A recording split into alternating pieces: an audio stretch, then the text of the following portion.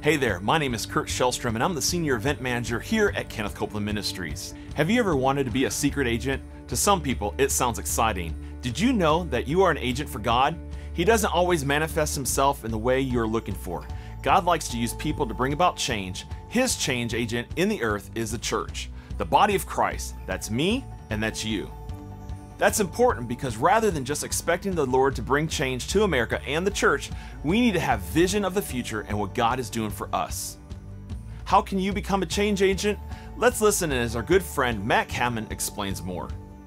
And so as we pray about this coming year, in light of what we know is going to be perhaps the greatest year of change this nation, the body of Christ has ever seen, as we pray about our part, because we're the change agents in the earth and in this nation.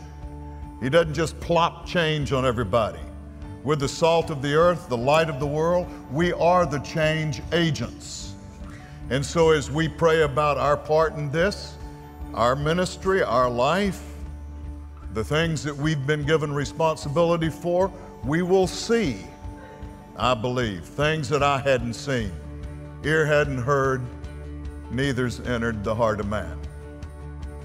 Be on the lookout for ways God wants to use you as a change agent in the nation and in His church. Seek Him in prayer, then listen for Him to speak to you, then prepare to bring change.